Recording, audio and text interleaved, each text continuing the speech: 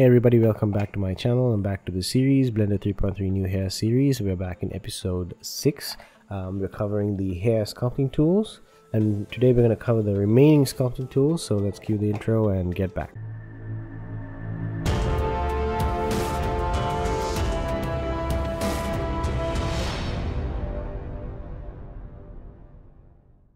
Alright, so today I've got a new hair groom. This time something that I think will help explain some of the features we're going to talk about. The remaining sculpting tools are the smooth, slide, and finally some of the selection tools. So let's quickly talk about the smooth tool. Now before I get into it, let's go back into solid mode, and I've got this random color. If you're wondering how I did that, it's just select this menu and then click on random here, and you can get random color for every different object. That's really helpful when you're doing hair because you can see each hair groom separately. Real quick, because this hair groom is extremely slow, I'm going to go into the modifier stack and I'm going to turn off this noise, which will make all my hairs look smooth. What the smooth tool does is it will smooth out any kind of hair that is not straight. That's what it's doing. It's trying to straighten out and smooth any of the kinks in the hair. So for example, if you look at the brush settings, there's really nothing here. It's just the radius and the strength and the usual stroke fall off and the cursor settings, whatever. So let's take a quick look at what happens if we decide to really mess up one of these hairs. Okay, there we go. So you see it's really messed up. So what we can do is we can smooth this out by using the smooth tool. I'm going on maximum strength in the sphere mode, and you can see what's happening. Trying to figure out how do you sort of fix this issue. And you can see as I keep brushing over it, it's kind of smoothing out the shape, and it's basically trying to sort of get it back into sort of a straighter, smoother look. Okay, so that's what we use the smooth tool for. It's really useful to kind of make sure that everything kind of looks smooth and nice and dandy. And let's quickly cover the slide tool, but before I do that, I'm going to hide this small short hairs, and I'm just going to turn off this clumping thing. And basically what slide will do, if you look at the settings, it has no real settings, just like the previous tool, but it's a really unique kind of tool. It allows you to sort of move this hair where you want. You can just select this hair and kind of move it this way now. And I had to switch to a different view because a different file, because the other one kind of got stuck and it wasn't working very well. Okay, so basically I have a couple of hairs here. So basically what happens is when you move this, when you slide this, you kind of slide the hairs to move a little bit. Why are they bouncing back? This is not supposed to happen. What the hell is happening? Okay, you can kind of see it now. I think working for larger strokes. Basically it allows you to sort of slide here, this hairs across the kind of screen a little bit, like across the surface rather than the screen, and you can kind of move them where you want them to be, kind of. So that's how the slide works. It's pretty simple, it's not very complicated, and that's that. Okay, so let's go back to our scene. Okay, so now that we've kind of figured out the slide tool, let's re-enable these. Okay, let's figure out how this selection mode works. Okay, well, selection mode is a really powerful tool. It'll allow you to sort of control how you select these grooms. It's really powerful. Okay, so first of all, once you select the select mode, okay, you get a brush that just allows you to select, and this brush also has the same sort of controls that you've seen before, the radius and the strength, and it allows you to sort of select. So if I were to increase the radius, for example, it'll increase the radius, reduce the radius quite a bit. If I just reduce it, I can select much less. More than the strength, it's the radius that really controls this. You have this minus symbol, meaning subtract. You can also see it over here. Or you can just press Control on the keyboard to minus things, and this will allow you to sort of deselect things as we go. Okay, we also have the regular symmetry, stroke, fall off, whatever. It's really easy to see now because of the colors.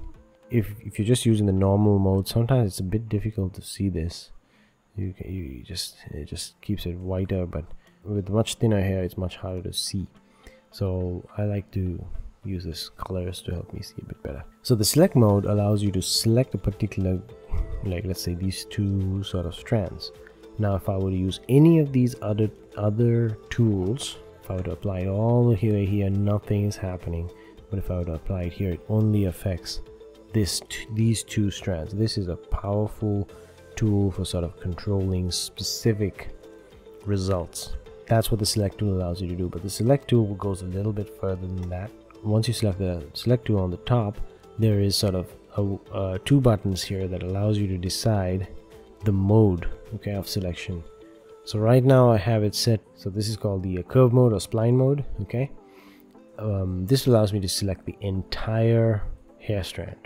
Reduce the size so you can really see what I'm doing. But if I were to select this control point mode, it'll allow me to select only the control points. You can see that I can now select like half the hair, or if we only wanted this side.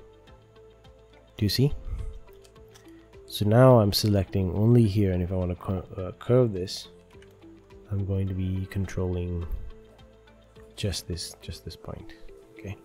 But that's what makes it so powerful in allowing you to control how and when where you're adjusting. So if you only wanted to adjust this section, you could, or maybe this section you could.